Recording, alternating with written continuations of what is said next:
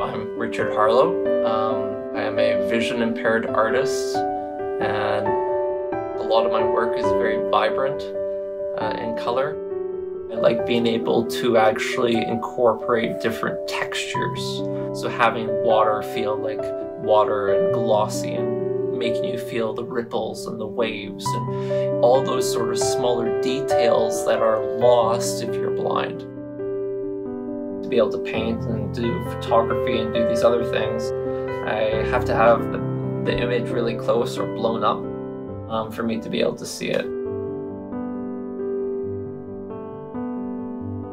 In 2010, over about a 6-month time period, when I was going to Emily Carr University in Vancouver, I started having my right eye start getting a little blurry in the very center.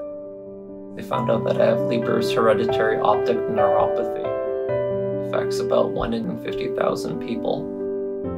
I work with different gel mediums. All of my work is in acrylic, but I mix the paints into the acrylics and mix sometimes actual objects into the acrylic.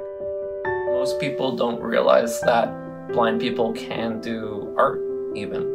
Most people don't realize that galleries are not accessible to people with disabilities.